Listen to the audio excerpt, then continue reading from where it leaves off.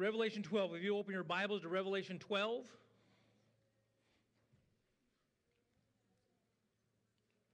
And the last couple of weeks we've been going through Revelation. And last week we looked at the dragon and Satan and the woman Israel. And then we had worked towards that Israel was the woman that bore the son Jesus Christ. A lot of people, I don't know about historically, have said they thought that was the church. The church didn't birth Jesus, so it is Israel. And today we're looking at Revelation. We're going to finish Revelation chapter 12, verse 7 through 17. In Revelation 12, 7 through 17, I'll go ahead and read the scripture. If anyone need a Bible out there, Chris just came in. Chris, always happy to deliver a Bible to you. We've got some Bibles over in the corner there, I think. I don't see any hands, Chris, so I think we're set. Revelation 12, chapter 12, verse 7. And there was war in heaven, Michael and his angels waging war with the dragon. The dragon and his angels waged war. And they were not strong enough, and there was no longer a place found for them in heaven. And the great dragon was thrown down, the serpent of old, who is called the devil, and Satan, who deceives the whole world. He was thrown down to the earth, and his angels were thrown down with him. Then I heard a loud voice in heaven saying, now the salvation and the power and the kingdom of our God and the authority of his Christ have come. For the accuser of our brethren has been thrown down, he who accuses them before our God day and night. And they overcame him because of the blood of the Lamb and because of the word of their testimony. And they did not love their life even when faced with death. For this reason, rejoice, O heavens, and you who dwell in them. Woe to the earth and to the sea, because the devil has come down to you, having great wrath, knowing that he has only a short time. And when the dragon saw that he was thrown down to the earth, he persecuted the woman who gave birth to the male child. But the two wings of a great eagle were given to the woman so that she could fly into the wilderness to her place, where she was nourished for a time and times and half a time from the presence of the serpent. And the serpent poured water like a river out of his mouth, and the woman so that she might cause her to be swept away with a flood. And the earth helped the woman, and the earth opened its mouth to drink up the river which the dragon poured out in his mouth. So the dragon was enraged with the woman and went off to make war with the rest of her children who keep the commandments of God and who hold the testimony of Jesus. I'm going to just pray to the Spirit would open up this text to us today as we study and work through here. Would you pray with me? Father, we thank you for the words you've given us in your holy book. We thank you for the Bible. We thank you for the cross. We thank you for the blood of Jesus Christ. Father, we ask your Holy Spirit would lead us in truth as we open this passage and unpack it and look at the truth you would have us to understand. Father, forgive me where we fail to properly understand your word. Just give us wisdom and understanding and discernment as we study this passage. In Jesus' name I pray, amen. Well, I titled this, The War to End All Wars. Often there's been wars in the past, World War I, World War II, and they said, if we have this last war, then war will end. War's never going to end as long as there's people on the earth, until this war. There's going to be a war one day where Jesus Christ returns to this earth and makes everything right. Does it ever feel when you wake up that everything's wrong? Sometimes it feels we wake up and we read the news, we have the TV on or the news, or you read a headline or you hear something on Facebook, Snapchat, Snaplook, yeah, whatever they're called. Facebook, I call it fake book anymore, but yeah, but you see stuff and you're stunned and it takes you back a little bit and you're like, how can that be? And it's because we live in a fallen world. But one day, I think what all of our hearts are looking for is that one day Christ returns and makes everything right in heaven and on earth. And we realize that's not perfectly right today, but that day is coming. Oh, what a glorious day it will be when my Jesus at last I shall see. When we look on his face, the one that saved me by his grace, what a glorious day that will be. I love that song. Another song I love, When We All Get to Heaven. A friend of mine, his wife passed away this week. And we suffer human loss. We suffer physical life loss of loved ones. And I almost invariably say, what a glorious day it will be when we all get to heaven. Who likes that song? When we all get to heaven, what a glorious day that will be. One day that's coming. We sing about, we literally have songs about that day. But we're not there yet. And as we look through this passage, as the scriptures are unfolded to us in Revelation, it's moving us toward that day. So we look here in verse 7 of chapter 12, and it says, there was a war in heaven, Michael and his angels waging war with the dragon, and the dragon and the angels waged war. Reading this in a little bit better context, again, we're not an English class here. We're about preaching the Bible. But it would maybe better read, and there was a war in heaven that Michael had to engage in. There was an action going on that Michael and his angels had to get involved in. And what it tells us is there was something that caused this action of Michael getting involved. Michael, almost throughout the scriptures, is almost always listed. I could find no place he's not listed as a warrior angel. Angels, we know, means messenger. God uses angels to be messengers. Michael, it seems he is an angel that comes with a sword and sorts things out. Who likes Michael? Yeah, I love when things get sorted out. But we see that, and remember when in Daniel, the book of Daniel, where Daniel prayed, and the angel came and said, for these 21 days you've been praying, and I couldn't get to you because of the prince of Persia. We've talked about that. That was not a human being. That was a spiritual power, an evil power of darkness that has sway over the geographic region that we call Persia, or Iran, Iraq, the Middle East. Is that spirit alive and well today? Is this a little louder than usual? I'm getting a lot of feedback up here. Could you all turn this mic down a little bit? It's just a little loud. I could hear it coming back. In any event, we know that there's a demonic power there. And so the angel comes and says, I couldn't get to you, Daniel. But does anyone remember the story? It says, but the angel tells Daniel, but God sent Michael to defeat the prince of Persia, to push through him and to get me to you. So that's unusual language for us in Protestant circles. We're talking about angelic warfare. Is there angelic warfare? We just read. And there was a war in heaven. Michael and his angels waging war with the dragon. The dragon and it does use the word angels. You might even want to put their demons. Waged war. There was a war going on. Is there a war going on today? Are you in a war? We cannot forget the world we live in, that we do not battle with flesh and blood. We battle with spiritual darkness, with powers, with evil in high places. There is a prince of this world, a prince of darkness, that seems to have some control over it a little bit right now. But as long as that control's there, we realize something's not quite right. Well, this passage we're looking at today is showing where Jesus Christ is slowly but surely, slowly by our standards, right on schedule by his standards. So when I say slowly, I want to preface that with what we seem to be slow. God, why are you not solving this sooner? God has a plan. He has a plan far better than our plan. Often when people say, why doesn't God come back today? I can't help but think that he knows that in a month or 2 or 6 or a year, there's one of his lost lambs that's going to come to Jesus Christ and come to repentance, and he's waiting judgment for that one more sheep to come into the fold. And so while we're enduring here on earth temporary difficulties, Paul says that we count these present difficulties as nothing compared to the glories he has for us stored in heaven. Now, when Paul wrote that, think of what he's been through. Did Paul get called names at work? Did he work with someone that used bad language or smoke? Or I hear people, I got a burden, someone I work with smokes. If that's your burden, that's a light burden, I think. Paul had been shipwrecked. He had been beaten. He had been whipped. He had been left for dead. He'd been stoned. He'd been chased throughout all of the Middle East with people trying to kill him. The Pharisees wanted to kill him. Everyone was after him. He'd been in prison time. And after going through all of that, here's his response. I count these current things I'm dealing with as nothing. When you weigh this, what we go through here on earth today with what God's prepared for us in heaven, this is nothing. And we have to remember that. It might be difficult. It's hard. There's no might be about it. It is difficult. It is hard. But this is just but for a season. Think when does eternity stop? Never. This one day will stop. So there's a war going on. And the dragon takes an action that causes Michael and the angels to take action. And they go to war against the dragon. And in verse 8 says, and the dragon, is the dragon and his angels, they were not strong enough. And there was no longer a place found for them in heaven. Now, this is going to mess with some of y'all's theology. But do you know that Satan today has access to heaven? I'm waiting for some of the, what? What'd you say, Willis? Yeah. I'm seeing who older people are.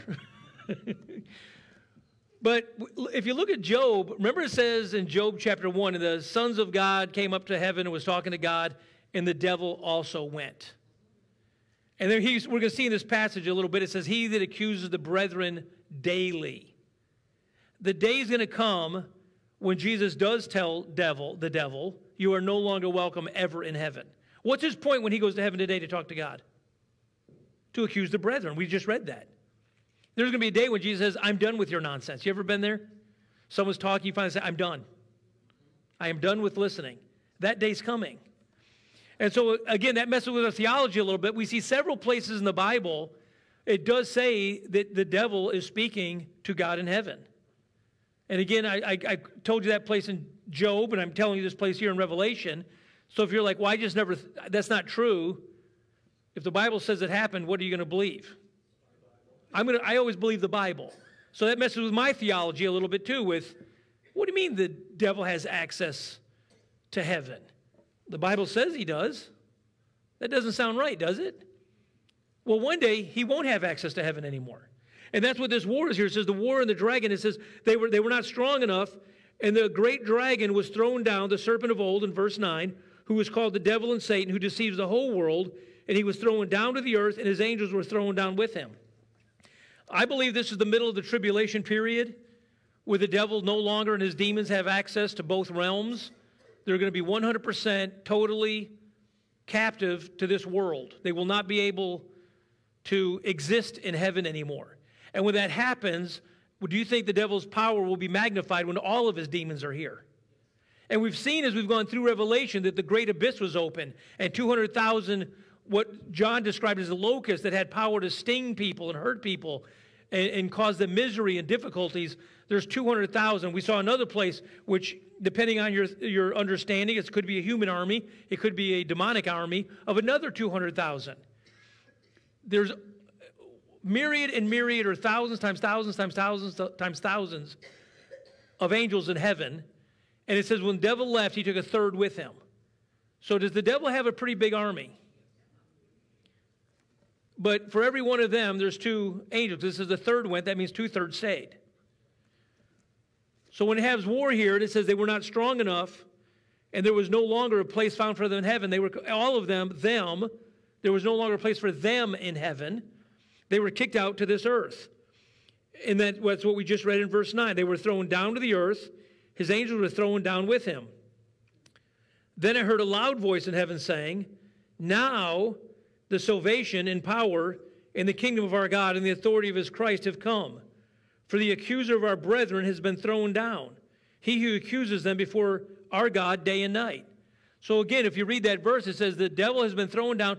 When this day comes, when Michael and the angels throw the devil and all his demons, they have no more realm at all in heaven. There's no room found for them at all, and they're thrown down. Do you think the saints that are in heaven will be happy about that? I think they will be. And the reason I say that, people say, well, who are these that are saying this? I will tell you, I believe this is saints. I believe this is Christians in heaven. Because if you read it, it says, now the salvation and power and kingdom of our God. Are angels saved? They're not saved in the sense, they're safe, but they're not saved in the sense that Christ died for them. We're saved. We have salvation. We praise God for salvation.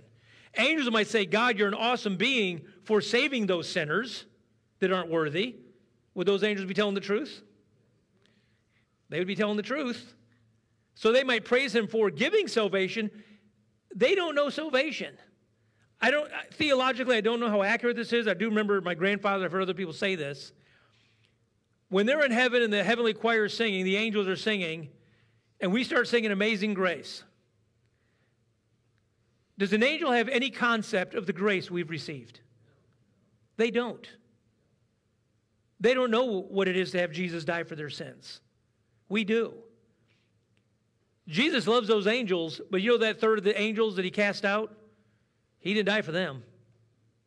He's got a place for them, reserved for them. Aren't you glad as a redeemed child of God, he's got a place reserved for you? Can you say today there's a new name written down in heaven, and it's mine? Oh, yes, it's mine. Aren't you glad your name is written in the Lamb's Book of Life? If it's not, make sure today is the day of salvation for you. If you're here, if you're at home, if you're watching in the future, whatever it is, something so simple as the thief on the cross, remember me. And Jesus said, today you'll be with me in paradise. So there's a day coming when he gets kicked out of heaven, never allowed to return. All of heaven rejoices. It says, the salvation and the power and the kingdom of our God and the authority of his Christ have come. For the accuser of our brethren. Angels are never considered brethren. So that's why I said I believe this is, and I'm pretty confident these are believers. The accuser of our brothers. You know that Satan loves to accuse us, doesn't he? He will even get in your head. He'll accuse your brain and to accuse you of yourself. You're not good. You're not worthy. You're not a good Christian. You don't tithe. You lie. You cheat. You speed. You have bad thoughts. Would he be right? That's the part that's the amazing grace. These aren't false accusations. If we're honest with ourselves, I think we would say those are accurate accusations. There are people that we don't get along with and wish maybe evil on them. Maybe we do lie. Maybe we do cheat. Maybe we do have impure thoughts. Maybe we do have little pet sins that we do when no one's around us, and we keep it secret and no one knows. There's one who knows. And the one that knows is the one that we should be the most afraid of. And I will use that word, afraid of. Because does the Lord have power to discipline his children? No one likes discipline, do they? But there's even some amazing grace in that. The God says, you know what? I know you hate discipline. You despise it. You don't like it. But I love you enough. Guess what? Here's the belt. Here's the discipline. Because a father who loves his child will discipline his child. And if you're going through some discipline, you can thank the Lord that he loves you. And getting that discipline. And it's hard. That's a hard pill to swallow. Because that goes against every fiber of our being. I want discipline. But boy, is it good when you come to the Lord and say, Lord, create in me a new heart. Purge me of all my iniquity. Beat me with hyssop and make my sins as white as snow. When you come to that point, that's usually the point the Lord says the discipline can stop now. That's where I wanted you to repent and turn from your sins and turn to me. And when you mean that from your heart, Lord, forgive me a sinner, he is so glad for you to say that and rejoices. He certainly rejoices the first time you do it and you come to him as your Savior. But even after we're saved, I think we all have to agree we still, boy, I'd like to say stumble and make mistakes and choose poorly. Wouldn't we like to use those kind of words? Sometimes we just flat out choose sin. It's sin and we know it and we choose it. And he still loves us. That's amazing love, amazing grace. So these folks in heaven, I believe they're fellow brothers and sisters of ours. It says salvation and power and the kingdom of our God and the authority of his Christ have come. For the accuser of our brethren has been thrown down, he who accuses them before our God day and night. I really wish that word false accusations was in there, but it's not. He accuses us, and he's correct.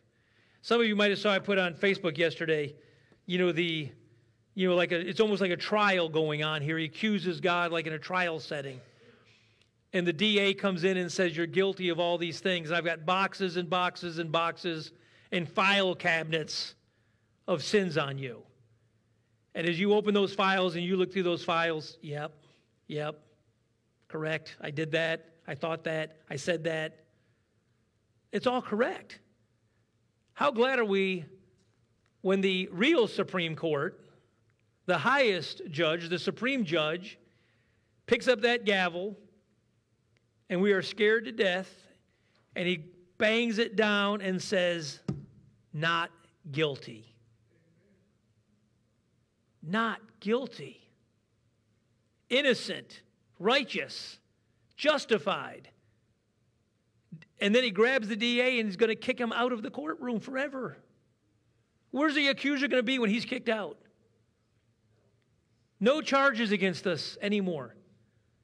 full righteousness, not based on us, based 100% on the blood of Christ. And we cling to that old rugged cross, and we plead the blood for our forgiveness of sins, and we overcome the accusations of the devil through the blood of the Lamb, which we're going to see in a moment. So he's thrown down, he who accuses them before our God. Is the devil persistent? He is persistent. He says he accuses before God day and night. He doesn't let up. And dear child of God, if you're fighting that guilt that you've been forgiven of and the devil's in your head, he'll accuse you before God. He'll accuse you to yourself too. You're no good because. You can't because. You know you did this. You're not worthy of God's grace. Devil, you're right. You are 100% correct. I'm not worthy, but praise God, he died for me anyway. I'm forgiven. Don't carry around that old baggage of guilt. If you've repented and turned, don't carry it around with you. I promise you, brother and sister, you will have a weak Christian testimony and a weak Christian life saying, I'm saved by grace, I'm forgiven by God, but I'm broke and can't do anything, and God can't use me because. There might be some things he can't use you in, but we all have different assignments. You can be used greatly in the assignment he gives you. But you got to find out what that assignment is. And if the devil gets in your mind, you can't serve because, you can't be an Awana leader, how can you go in there on Sunday night and listen to those little kids say verses when on Monday morning you said XYZ? Lord, forgive me a sinner for saying XYZ. Use me for your kingdom. I come to you with a broken heart. God says, get in there and listen to those little Awana kids say verses. Does God want those little kids saying verses, memorizing the Bible? Thy word have I hid in my heart. For what reason? Thy word have I hid in my heart that I might not sin against you. If you don't know the rules, how are you going to follow them? And I've said this last Sunday, every time the devil came to Jesus, jump off the building, kneel down before me, make these rocks into bread. Every time, Jim just hit the nail on the head. Jesus said what?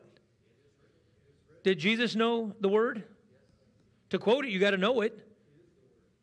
He is the word. And he said, it is written. It is written. It is written. You know, the Spirit, when Jesus was out in the wilderness, the devil came and tried to mess him up. And an interesting verse over in Luke, in Luke 4:13. If you have your note-taking, I'll just read this.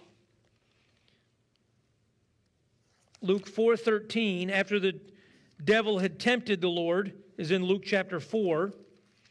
And after he was tempted, and I'll just pick up here in verse, it says verse 11, verse 10 it says, for it is written, in the last one, he said he will command his angels concerning you to guard over you. Remember this one, the devil said, jump off this mountain and everyone will see you, and the angels come down and swoop you up, and you will be a glorious, Messiah, and the people will see you and worship you because they see the angels swoop down and take you. Can the devil quote Scripture? That's what he did here. He said, the devil's telling Jesus, it's written. Can he get in our minds? If we don't know, if we don't have discernment, can the devil twist us up with it is written? And that's what he's trying to do Jesus here. He tempted him.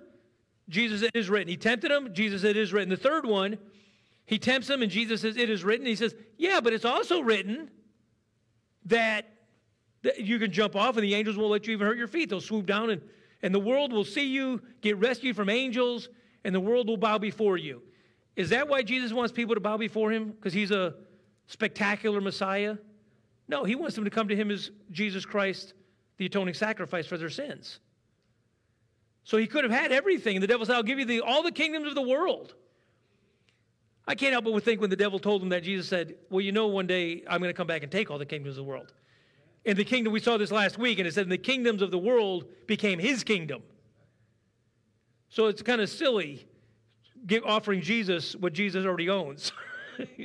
One day if you'll kneel before me, Jesus, I'll give you this whole world. Jesus, probably, I can't help but think, devil, you remember, I'm the one that created you. We all have this saying sometimes, but literally, not figuratively. We might say this to our kids, but literally, could Jesus say, Satan, I brought you into this world. And guess what? I can take you out. And we're looking forward to that day. I don't know if you are. I'm looking forward to that day. When Jesus says, I brought you in. And guess what? Yeah. I can take you out. But then it goes on. It says in Luke 4 here, it says in verse 12, it says, and Jesus answered and said to him, it is said, you shall not test the Lord your God. So Jesus comes back, when the devil comes back with the scripture, Jesus comes back with scripture on top of it. Can people use scripture and twist the meaning? Now, do we ever do that? Sometimes we get, that's why we need discernment. We need wisdom when we study the word. God, I not only want to know the word, I want to properly understand the word and correctly handle the word of truth that you've given me. Because a scalpel in the hands of someone that doesn't know how to use it can be a weapon, right? But a scalpel in the hands of a doctor or a surgeon can give life. But you give a little 4, 5, 6-year-old child a scalpel with a razor blade on and says start stabbing people, can that cause pain? So we do have the truth. The world knows this saying, the truth hurts. The truth can hurt. But what are we told in Ephesians 4:15? Speak the truth in love. We've got to use the word correctly. Sometimes things do need to get excised. Things need to be said, that's sin, and it's only sin, and there's no good thing in that situation. Sometimes we got to be bold. Sometimes we got to be soft, and that's where discernment comes in. That's knowing the word and using it properly. 2 Timothy 2:15, study the word to show thyself approved unto God, a workman that needeth not to be ashamed, correctly handling the word of truth. But I'm going to get to this verse because it's an interesting verse in Luke 4. And then verse 12 says, Jesus says, you shall not test the Lord your God. And look at verse 13. It says, when the devil had finished every temptation, he left Jesus until a more opportune time. We miss that verse sometimes. We think sometimes, well, Jesus was tested those 3 times, that 40 days in the wilderness, and the devil went and left him alone. That's not what Scripture says. It says the devil came back to a more opportune time. Sunday morning, you might be here today saying, man, I'm focused. I want to do the Lord's will. I want to be a perfect disciple of the Lord, a perfect follower of Jesus Christ, a perfect obeyer of his word. But you know what happens tomorrow morning at 7 o'clock on Monday? The devil comes along because now you're not surrounded by a heavenly host of witnesses. Now you're not guarded by angelic beings literally flying around us right now, watching and looking at the things we're talking about. I think when we say amazing grace, how sweet the sound, there may be a spiritual realm around us. I know there is a spiritual realm around us that says, what are those people talking about? Well, there's a scripture that says the angels look upon these things with intent, interest. How? And I can't help but understand the mind of an angel with, hold on a second, Jesus. You died for Dale? You went to earth and had the Father turn his back on you for him? Those people that you call humans that are made a little lower than the angels? Why would you die for that one? I have no answer. I have no answer why Jesus would die for me other than his great love for me. Because no logic, no rationale, no reasoning would conclude us to the story of the cross. It's as though we have to accept it by faith. Our logic fails us in those areas because logically we wouldn't do that because it's illogical. It makes no sense. Why would the righteous one of God die for the unrighteous people of the world? For God so loved the world that he gave his only begotten Son. It's not based on us. When you think about why would God do this for me, the devil will start having time in your brain. I would encourage you when that happens, God didn't do it for me. He did it because that's his nature. God did it for him. When you go to your prayer, you might say, Lord, there is no reason to forgive me of this sin that I've committed over and over and over and over and over and over and over and over. I plead the blood. Amen. Not because of who I am or what I've done, but because of who you are and what Jesus has done. I come to you on those grounds. God will listen to that prayer when you come on those grounds. When you come with the blood, God will receive that offering. When you come by yourself, he won't. So we pick up here in verse 11, it says, we've been talking about this whole time. How do we overcome? Verse 11, and they overcame him, the devil, Christians, the believers that were accused by the devil. They overcame him by the blood of the Lamb and their testimony, the word of their testimony. So when the devil comes and knocks you down, Satan, I plead the blood. This is the word of my testimony. There is no good thing in me. You're right, devil, I did do this. But I plead the blood.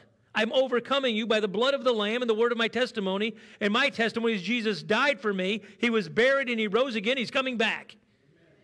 So if you got a problem, maybe you'd like to go talk to Jesus about it. Amen. Maybe he's the one you should be going talking to about me. That's how we overcome the devil. And when that sin sneaks up on you in that opportune time, where the devil walks around like a roaring lion, seeking whom he may devour, oh, now you're weak. Now you're not with these people. Now you're not covered in the blood. Now you're out in the world. Now you're hanging out at the workplace or with your friends, or you're down at the local honky-tonk or wherever you are. Now there's an opportune time. Now I can plant that seed. Now I can get you to go the wrong way. You need to see that trap coming. Whoa, whoa, whoa, devil. That's not what I'm about. It is written. It's written, Jesus loved me and he died for me. And he poured his precious blood out on a cross for my sins, and my sins are covered. The devil doesn't like those kind of conversations. As a matter of fact, he hates those kind. As a matter of fact, if you resist the devil, you know what he'll do? He'll flee from you. That's what James tells us. Resist the devil and he will flee. How do we resist? Chapter 12, verse 11. Overcome him by the blood and the word of your testimony. If you go to the devil and say, you know, I'm a pretty good person, I believe in good works and doing right, and I'm going to beat the devil by just being a self-righteous person, he has got you right where he wants you. He has got you perfectly in place. Lord, I'm a good person. I go to church on Sundays, devil. I give tithes and offerings. You don't have any accusation of me because I'm good. Boy, this sounds good, though. I mean, it sounds reasonable. You know, there's thousands of fake man-made religions that say that. There's only one true religion, the one given to us by God in the Bible through Jesus Christ. No man comes to the Father but through me. Amen. That's the only real religion in the good sense of the word.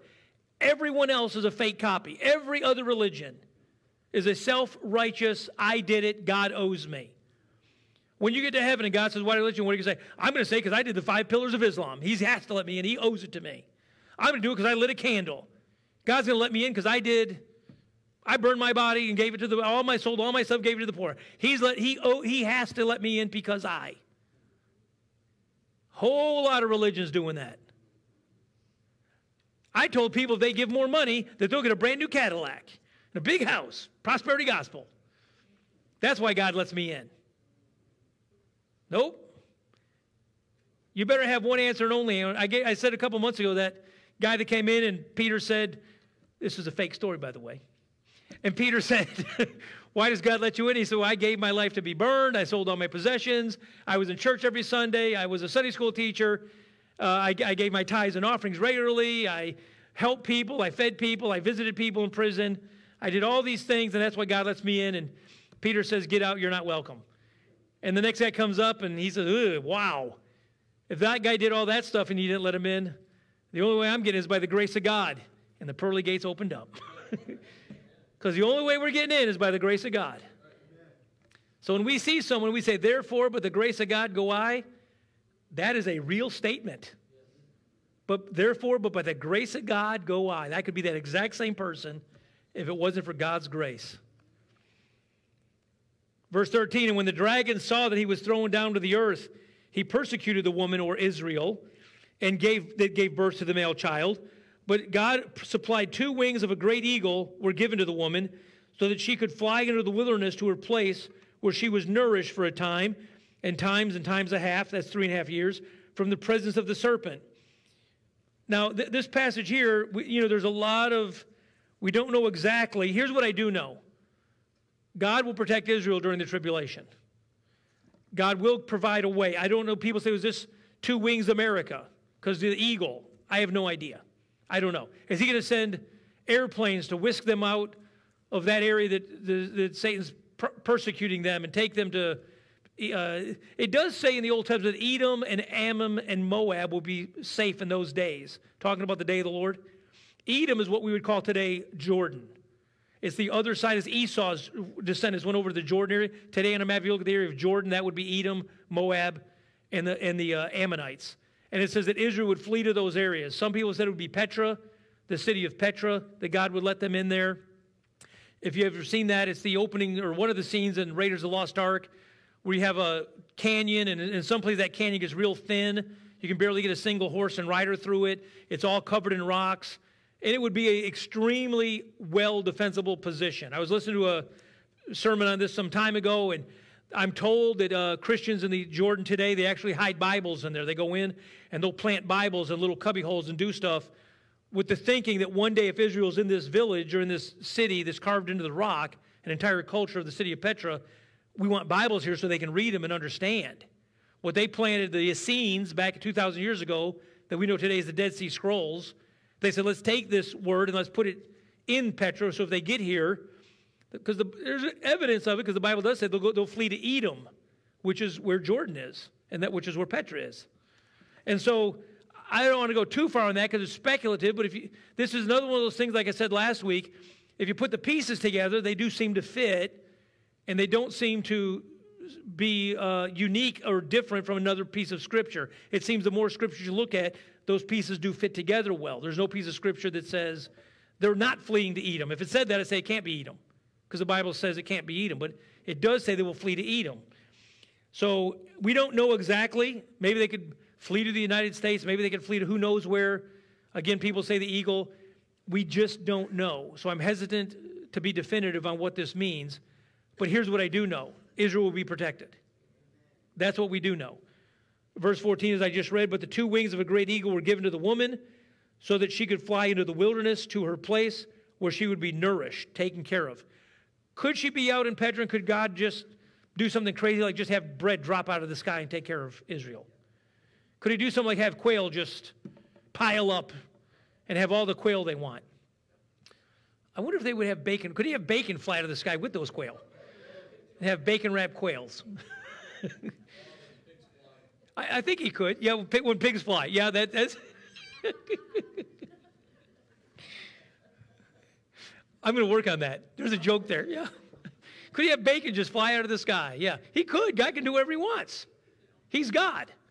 But we do know he'll be taken care of. And interestingly, this word nourished, it is the word we would think nourishment, but could it also be spiritual nourishment?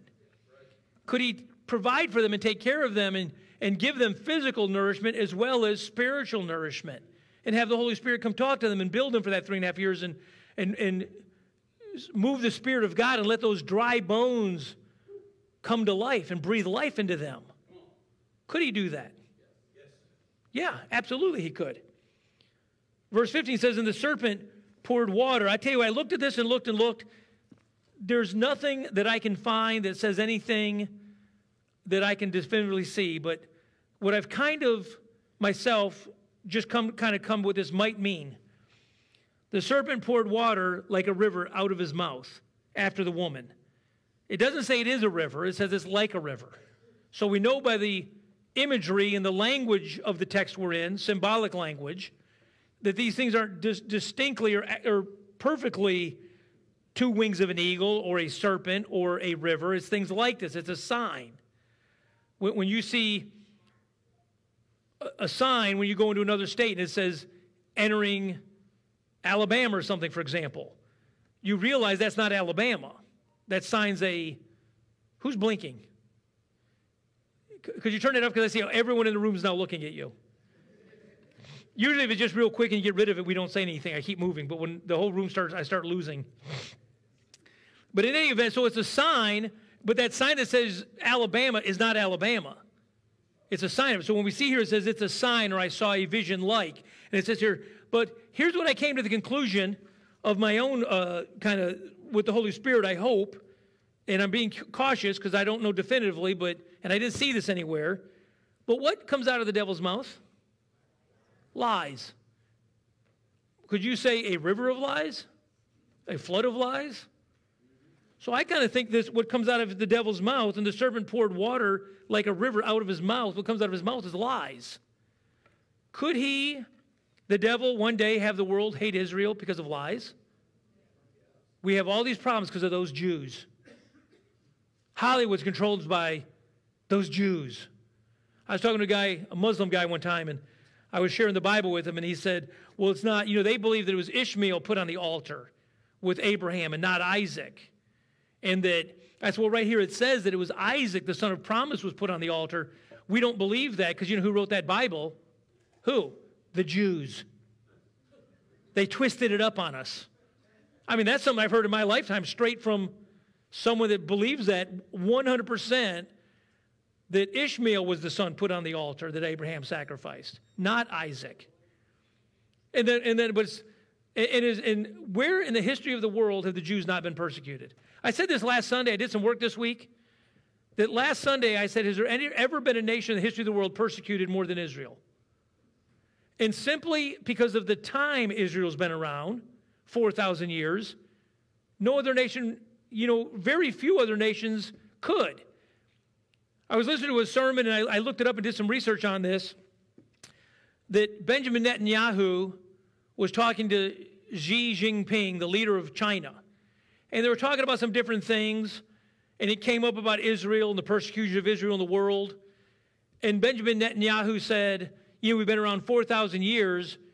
And Xi Jinping said, the head of China, said, well, China's been around 5,000 years. We're an older people than you. And India's been around 5,000 years. The people of India have been around 5,000 years. They're an older people. We have records back before Abraham that we were around longer than you. And Benjamin Netanyahu said, the difference, though, between those three cultures that have been around the longest the world can know, China, India, and Israel? China has 1.2 billion people. India has over 1 billion. Israel has 13 million. Why do you think we've been around almost as long as you, and you have 1.2 billion, and we have 13 million? That really put in perspective, has Israel suffered? Nations or people groups, I should say, not nations, but people groups that have been around a little bit longer than Israel have 1 billion people. And Benjamin Netanyahu said there's another difference. The people in China were always allowed to live in China. The people in India were always allowed to live in India. The people of Israel have not always been allowed to live in Israel. We were a people without a home. You have 1 billion, we have 13 million.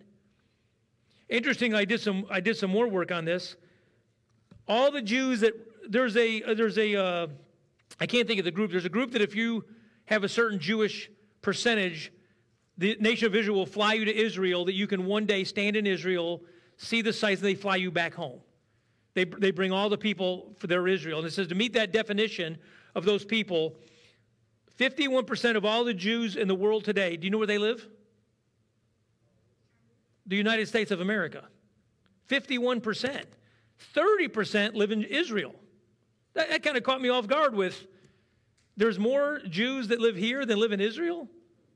That was kind of was like, that was odd. So 81% of all the Jews in the world live in the United States and Israel.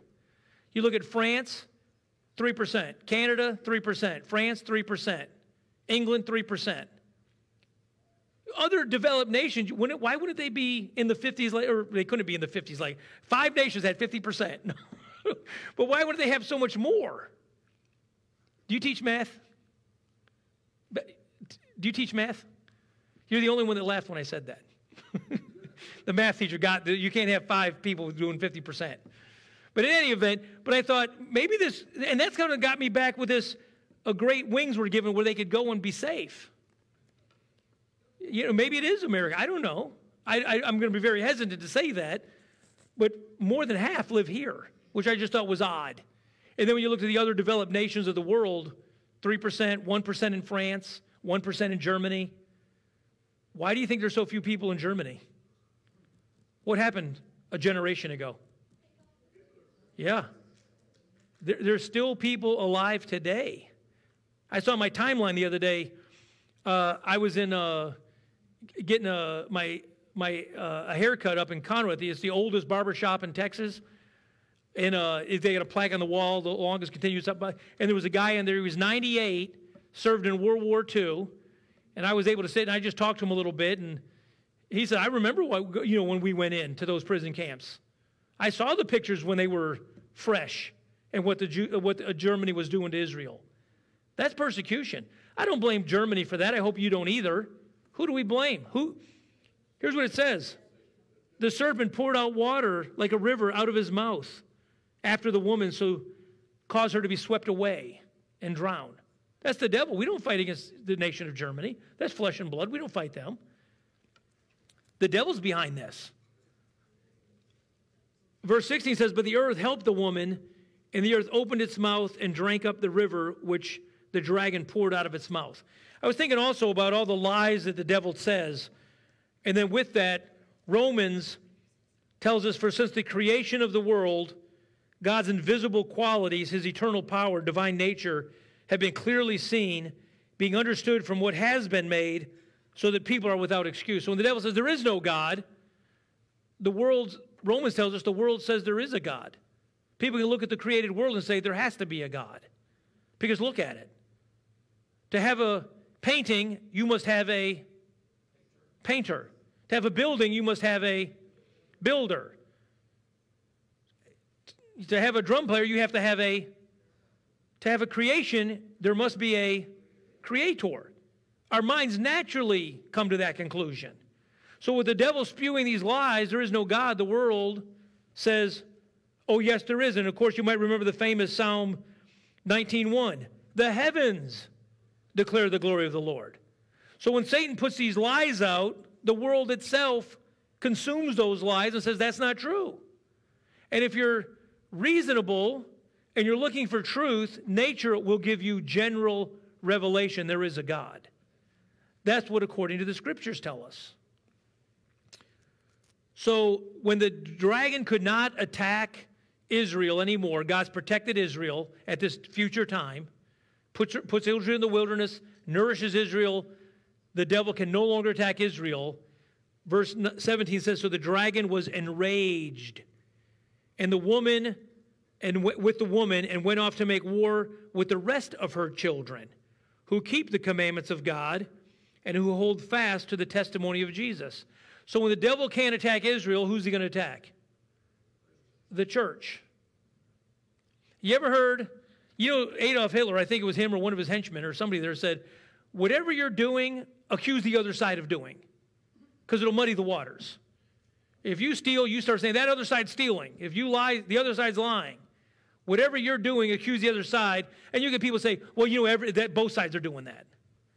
Well, no, both sides aren't doing that. One side's doing it, one side's accusing the other side of doing it, you're believing the accusation.